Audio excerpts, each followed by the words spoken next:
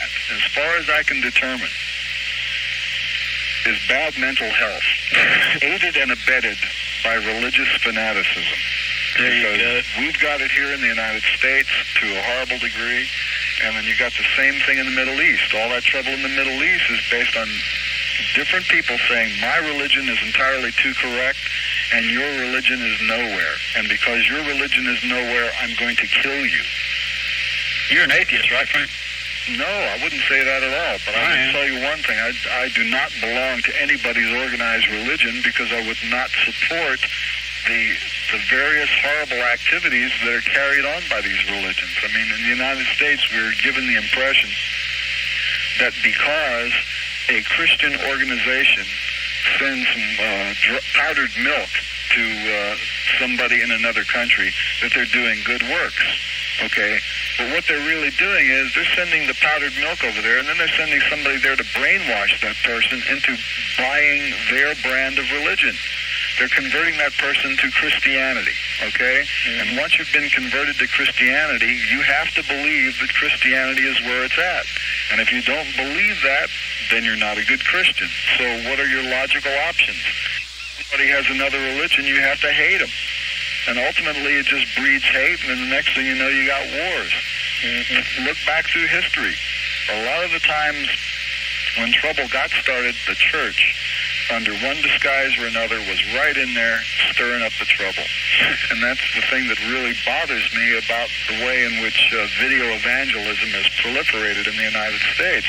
A lot of people who just want some peace of mind fall for this stuff, wind up supporting it with their hard-earned dollars, and then wind up being taken in by these guys who are using that video power to do bad things.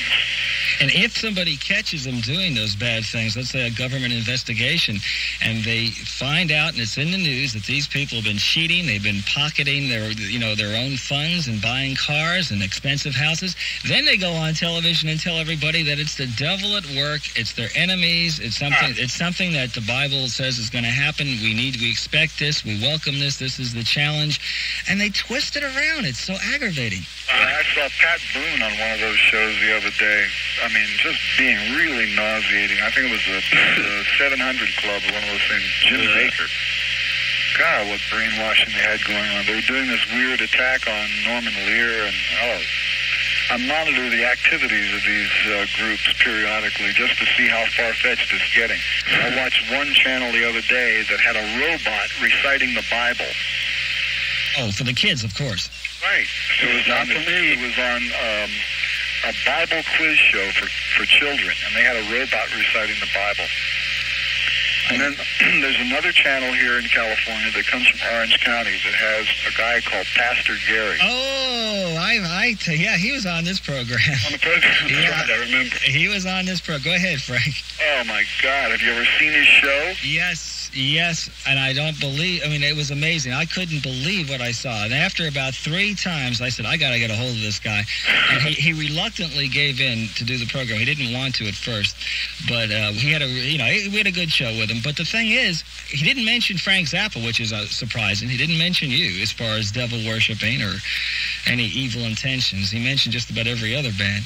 Yeah, well, the thing is, I don't know whether to be thankful or not that he didn't mention me, but the thing is that what he's doing is a scam. And what most of those guys are doing is a total scam. It's like Bunko, you know?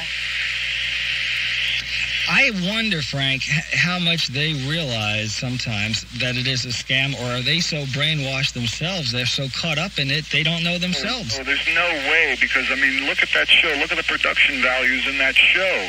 He's standing in front of giant photo blow-ups of album covers of heavy metal groups. Dry ice smoke on the floor.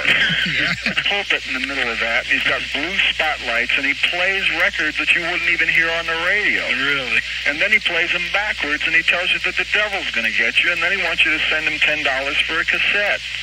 Now, what kind of sincerity is that? How many weeks in a row can you do this? That's all he wants, send money. And the sad thing about it is it's very effective. He said the Blue Oyster Cult song, Don't Fear the Reaper, is about encouraging children to commit suicide. He believes that. He doesn't believe that. Come on. Well, this is He claims to believe it. He claims he does. Yeah, and it was just, but he's mellowed out. Occasionally, I will, in the middle of the night, try to catch that show, because it's usually on in the middle of the night, and, fooling around with cable. And lately, he's just not talking about rock and roll, so maybe he had enough of it or something. But let's talk about Jerry Falwell. Since we're on the subject, why not? That man is really insincere. The camera does not lie. That guy he is fake. Tell him, friend, is fake. This is so true. And he and Ronald Reagan make a perfect team. I love the way you still say Reagan. Reaganomics. Yeah.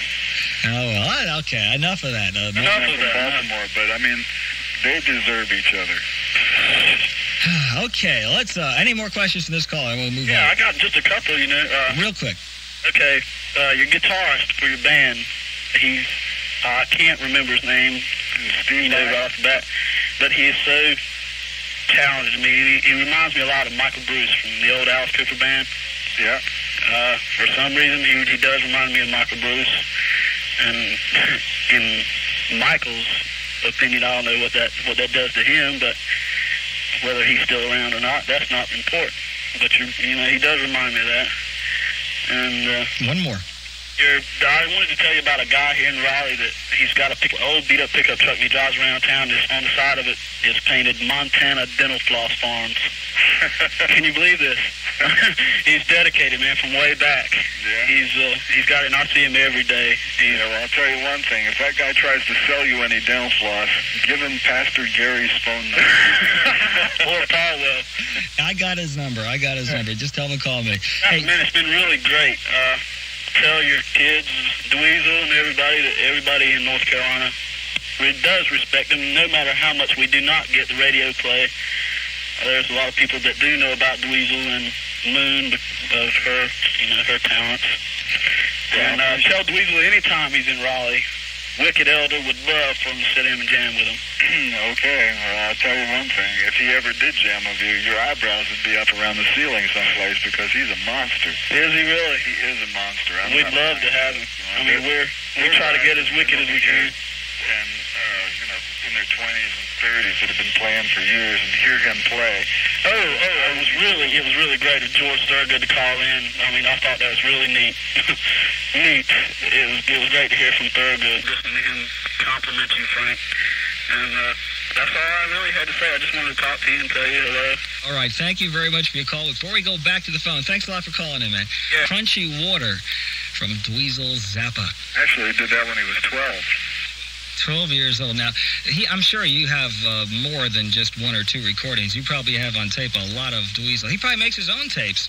Well, he does. He makes a lot of tapes with a little cassette machine, but as far as master quality tapes, there aren't that many. Do you let him use your equipment? We're in the studio? Yeah. Well, he started, as I said, to make an album in there. And Crunchy Water was recorded in the studio. Okay. Hi, Janice. Hello, Frank. How you doing? Well, I'm really surprised I can talk to you. Well, why not? Well, I lived in California for a long time and went to many of your concerts and never got a chance to speak to you.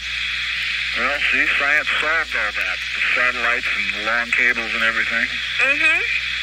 Well, I'll tell you what, my daughters followed your daughter's development for a long time, and when they had the competition of the Valley Girls, Yeah. she was really impressed. You mean out at the Galleria? Pardon? The competition at the Galleria? The Valley Girls. Yeah, they held it at a place in the valley called the Galleria. Yeah, it was reported on all the networks. Entertainment Tonight did a report on it. Yeah, well, it kind of changed her life, because when we lived in California, she followed a lot of the young teenage movie stars and actors, and it's really changed her life. Well, how? Well, we used to live in California, and we've moved to North Carolina, and they don't seem to teach the children in school the competition, self-development, and she really misses being in California because of that.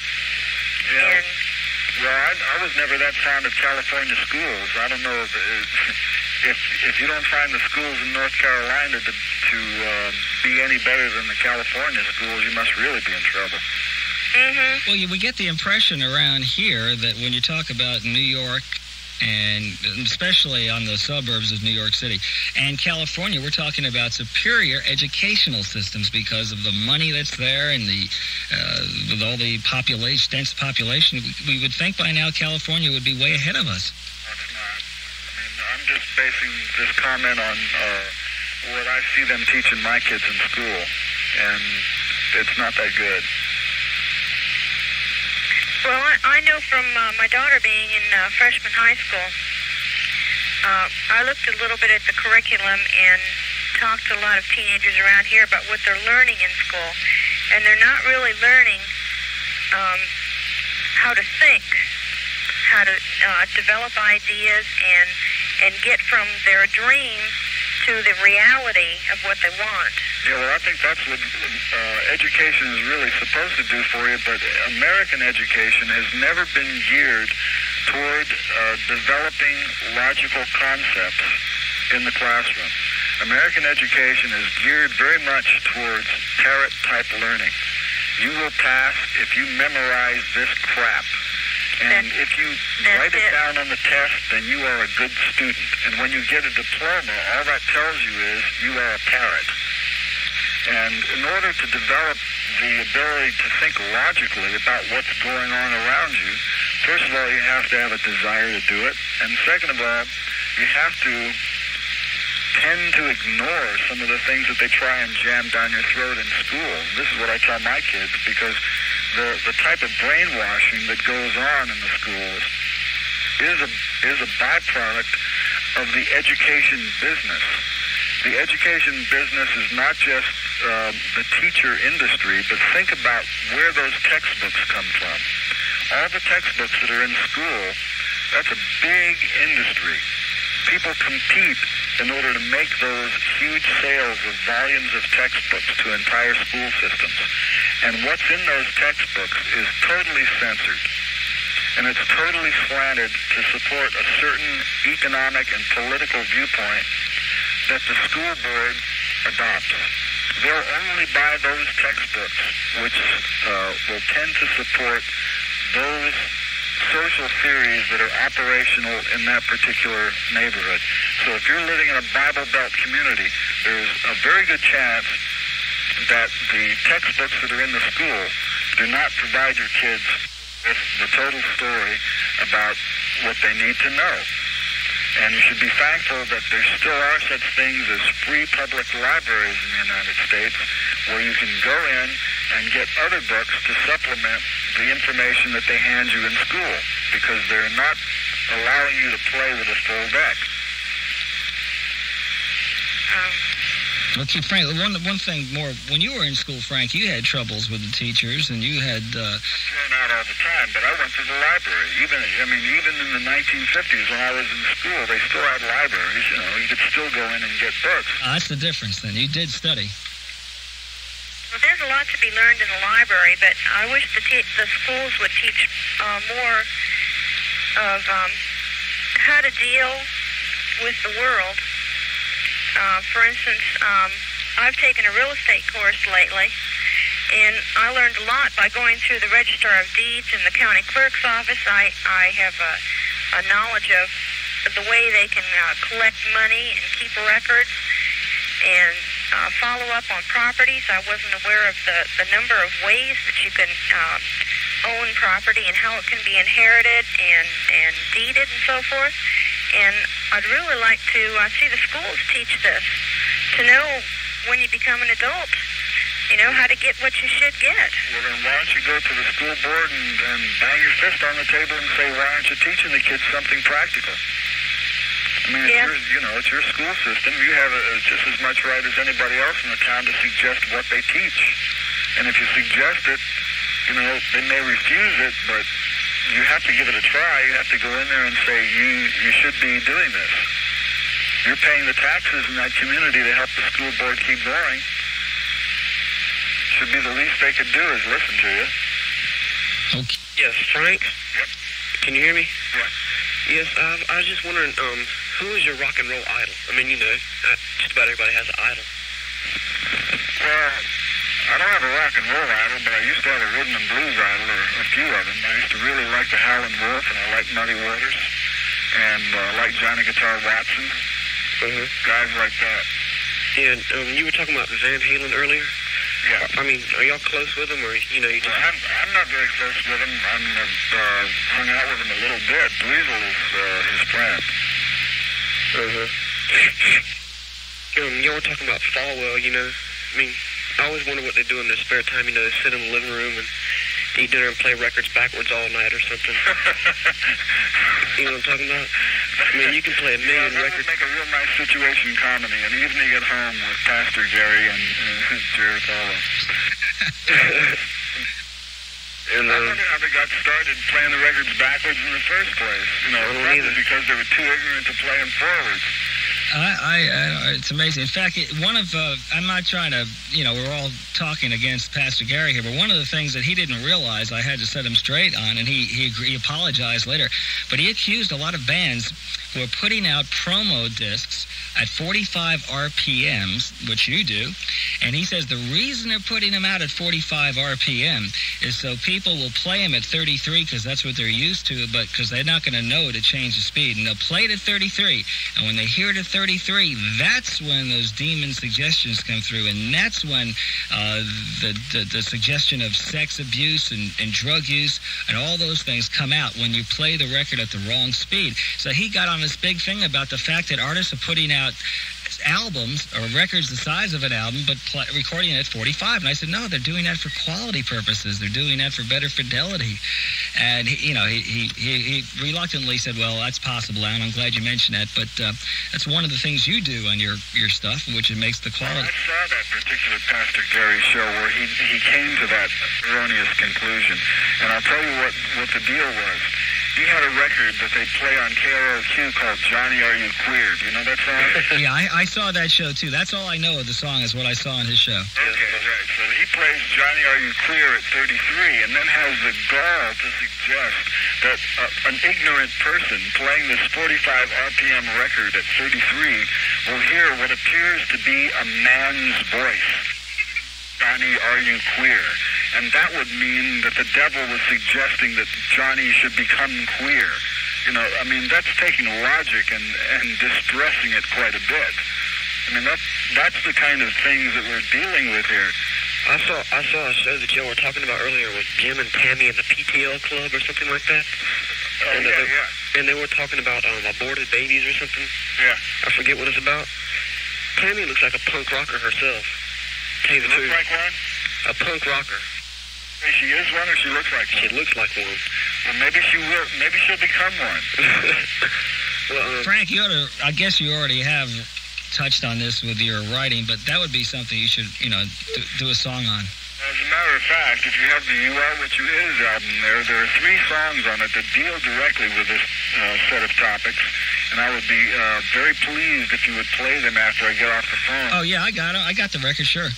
Because the songs are Dumb All Over, Heavenly Bank Account, and let's see, The Meek Shall Inherit Nothing. All 3 of those songs deal with television evangelism in one way or another. And that's what you should be playing on a radio station in North Carolina. We played Dumb All Over the last time you were here, so this time we'll play those other 2 songs. And that's one of my favorite recent releases from you, Frank. A lot of people feel like, you know, that's their favorite in recent times since Shake Your Booty. And how were the sales on You Are What You Is? Was it more than the others? No, it didn't do any good. It didn't? That's sad. That's sad. So much good material. With the greatest contribution you've ever made, what you think it was into the world of rock and roll? Oh, I don't think I've really contributed that much to the world of rock and roll. The only thing I really got to offer is common sense. As far as the rock and roll goes, I mean, you can get that from George Thorogood and the rest of the guys. You know, what I do is only marginally connected with rock and roll. I just wanted to ask him, one of my favorite albums by him is We're Only In It For The Money. And I was just kind of curious where he got inspiration or where he got his ideas for the music and lyrics. I don't know if he was really inspired or if it just popped out of his mind, or I was just curious about it. I've been wondering about it for a long time. Well, I don't know. I don't know what you mean by the word inspired, but it just seemed like the thing to do at that period of time. 1967, everybody was a hippie, and they were all going around pretending like they loved everybody else, and they had flowers all over the place, and I just thought it was stupid. And somebody had to say something negative about it because everybody else was swallowing the whole enchilada. Yeah, well, that's what I was curious about, if it was more or less just a parody of the times, you know, what was going on, happening at that time. Yeah, I think it was a pretty fair commentary on the fact that there was a kind of behavior going on that makes sense to me. Yeah, I agree with that. I really like that. And I was wondering also, are they going to re-release Lumpy Gravy and some of your other earlier albums? Yeah, those are all coming out again around Christmas time. That'd be great, because those are a few albums that I've been trying to get for years, and I really like to get my hands on them. And I was wondering, too, whatever happened to Ian Underwood? I haven't heard anything about him in a long time. Ian works in the studios. He's a synthesizer programmer. Yeah, I am. I'm just wondering, we talked to all these lovely children and Mr. Zappa, and I'm just wondering what Mrs. Zappa is doing and how she feels about all this. Well, I think she's in the other room getting some iced tea. Oh, well... Want me to go get her? Huh? Would you like to talk to her? Yeah, I'd love to. She'd talk to me. Oh, hold on. Gail. Okay, this should be here in just a second. Hi, Gail. This is Alan Handelman. You're on the air, and we have a caller here who wants to talk to you. Hi, Gail. My name is Pam. Hi, Pam. I'm living in North Carolina, and I've always wondered about you. Always. How do you, what's it like having a big celebrity family and all that? Crazed. Huh? Crazed. Oh, yeah? Well, yeah, it means a lot of driving. Huh? It means a lot of driving, a lot of carpool. Yeah. Yeah. I guess so. It's 4 kids. I've only got 1, and that's a lot of trouble, really. Yeah, you'll see. The older they get, the more carpools they have. Yeah. Any more questions for Gail? Well, I just wonder, you stay so much behind the picture, you always see pictures of Frank and Moon and the others, but you never see any pictures of you. I know. It's a dirty job, but somebody's got to do it. Thanks for your questions, Pam. Thank you for talking to me. I really appreciate that. Okay, Gail, thank you for talking with us. Oh, sure. And Pam, thank you very much for your call. Thank you. Bye. And let's see, Gail, are you still there? Yeah. Okay, Gail, well, before Frank comes back, let me ask you a couple of questions. During the, there must be times when Frank is on the road, when he was touring, that it would get pretty irritating, the fact that you're, home alone with the kids and Frank's, did it ever get to be a problem? Staying home alone with the kids? Oh, yeah, when Frank was on the road, did it ever get on your nerves a little bit? No, not really. I'm a professional wife. I think there should be more professional wives out there. And I'm also a professional mom, and it's a hard job. It's not the easiest job in the world to be a mom, and there's a lot of people out there that are just moms and don't have to worry about their husbands being on the road. So I think that, everybody has their own special problems dealing with being a mom and a wife. It's the same just as everyone else. Well, has there ever been a time when you were, let's say, in the supermarket, Gail, and you're just talking to some people, and they find out that you're Frank Zappa's wife, and they look at you and say, wow, did they ever look at you in such a way that they were puzzled that you could live with a man like Frank Zappa because of his image is so crazy? The public illusion of Frank Zappa, especially a few years ago, was pretty wild. Well, I don't think I have it as bad as Frank. When he goes in the supermarket, people do things like get on the little squawk box, for the aisle open on row 3 and sing things like Bobby Brown. That doesn't happen to me. That happens to Frank, though. How often does Frank go to the supermarket? Well, surprisingly, probably about 2 times a year. To buy coffee and cigarettes, right? Like that, yeah. All right, Gail, it's been great talking to you. Why don't we get Frank back on here, squeeze on a few more calls, and we're going to call it a night. Okay. Okay, I'm back. All right, Frank, let's go back to the phone here. And you still drinking a lot of coffee? Oh, yeah, I just got one just now. By the way, Dweezil's back if you want to talk to him. Oh, yes, I sure would. I sure would. Well, hold on, I'll go get him. Hold Okay, that sounds great. Dweezil, Yeah, my name is Alan Hendelman. It's great to talk to you. nice to talk to you. We're on the air here live on WQDR, and we played both your songs tonight, and you are an amazing guitarist. Did your dad tell you who spoke with him earlier tonight and talked about you? Yep, Did he tell you about George Thorogood? yep. You saying nope or yup? I said, yeah. Oh, good. Okay, I wasn't sure. Yeah, you're quite impressive, and I had the pleasure of seeing Eddie Van Halen a couple of times, and I know he talks very highly of you. Of course, you're good buddies. We understand that now, and you got an amazing future, man. By the time you're 17 years old, look out. Thanks. Very impressive. What's some of the new stuff you're into right now? You mean music? Yeah, music. As far as the harder rock.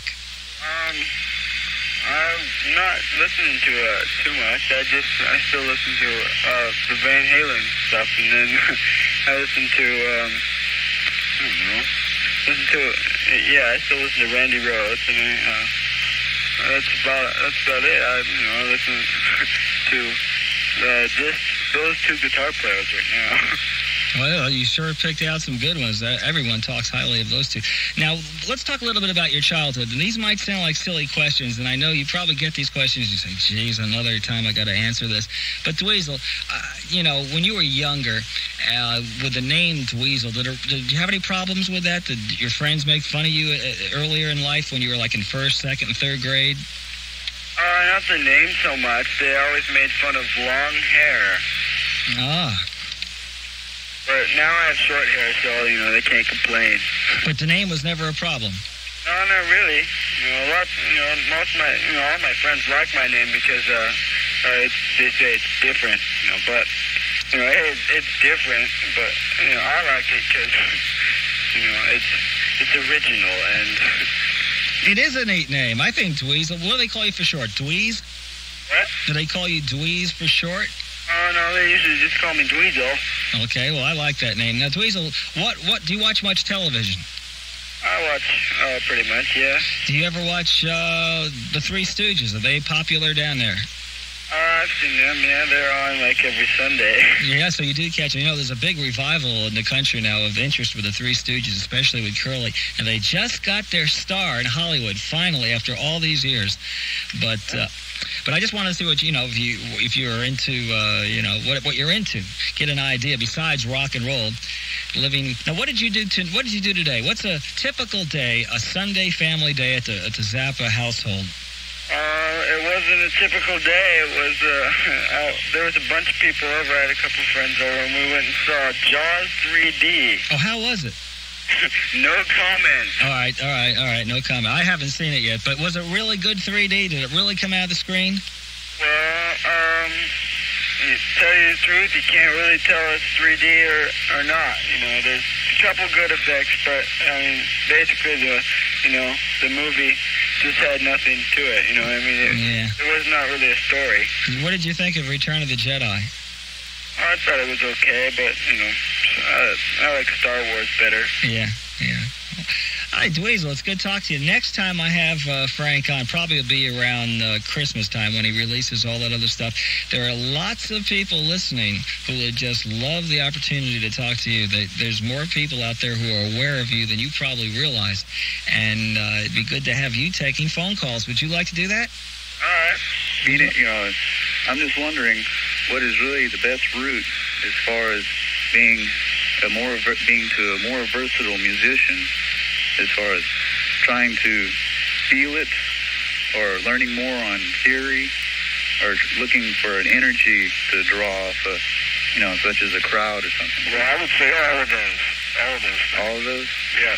But just let me remind you of something. If you're playing for GIs there, that's you're the majority of our crowd. For them that they really need, because I'm just thinking about my experiences when I go to Europe and play in Germany, and there's a lot of GIs come there. Mm-hmm. And they're they're so happy just to have something American going on when you're playing over there. So it makes you feel good to play for them. I don't know what it's like playing the gigs that you're doing, but I've always enjoyed playing for military audiences.